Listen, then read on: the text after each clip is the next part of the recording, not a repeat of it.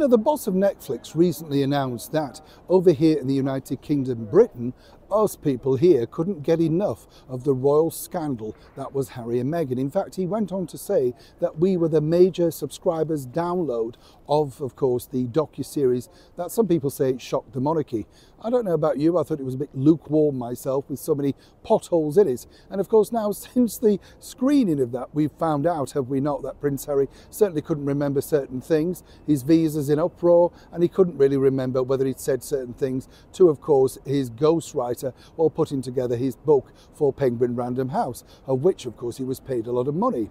But as you can imagine, Ted, the boss of Netflix, realises the power of the British monarchy, and he realises that obviously people are interested whether it's true or not. You see, The Crown was very successful to start with, written by Peter Morgan, but then it became stupid, didn't it? A bit like a soap opera, and people really thought, no, that didn't happen. And as we saw, there were ghosts of Princess Diana and all sorts of stuff and nonsense. Of course, certain people will believe it if they don't know their royal history, and that's their prerogative.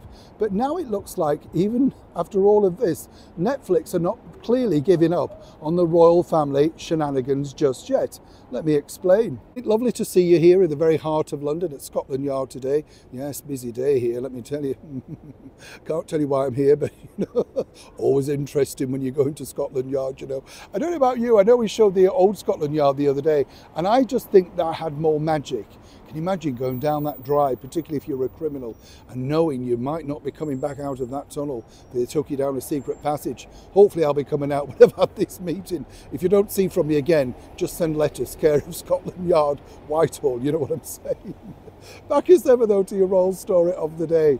Now, fascinating this really, because Peter Morgan, as I say, creator, writer of The Crown, and you know, a soap opera in itself. The recent thing on Netflix we told you about wasn't a success. Scoop, based of course on the producer Sam McAllister's shenanigans trying to put together the Newsnight interview with, of course, the Duke of York, Prince Andrew. And again, as I said, you know, ridiculous in many respects because people know the story, a little bit bored, and you could see the poetic license that they'd attached to that story.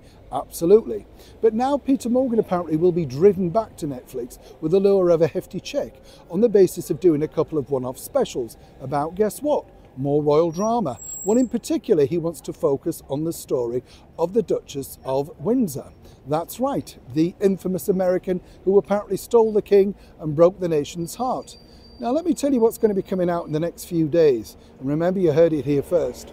Apparently the team out at Netflix think they've found the perfect person to take on the role of Wallis Simpson. You've guessed it. That's right, the former Suits actress Meghan Markle. Well, she dressed like her, didn't she, when she was sat down for the interview with Oprah Winfrey? Oh yes, she did. And more importantly, when you think about it, it would make perfect sense. The ideal casting. Now, they are owed work from, of course, Meghan and Harry. Could they, in fact, put some thumbscrews on that in suggesting that maybe she becomes an advisor on the show, maybe makes a cameo, or indeed takes the leading role? This was made into a series way back over here in the 1970s and was very successful. But of course now updating it with the usual soapbox tricks that Mr. Morgan is looking at, well, this could make it very successful once again for Netflix. The other option is he wants to look at the early life of Queen Mary, a lady that we told you about was very influential in the early life of our wonderful monarch, Queen Elizabeth II. This is a developing story. This is something that Netflix would like. And given the fact that they're owed quite a bit of money and in return would like something back, and Meghan and Harry certainly need something to jolt their popularity back, would Meghan dare step in front of the Netflix cameras to portray a woman that was, for a while at least, loathed around the world for ruining the British monarchy? And indeed, where would she get her inspiration from? Truly, this is a developing story. Neil Sean in the very heart of London.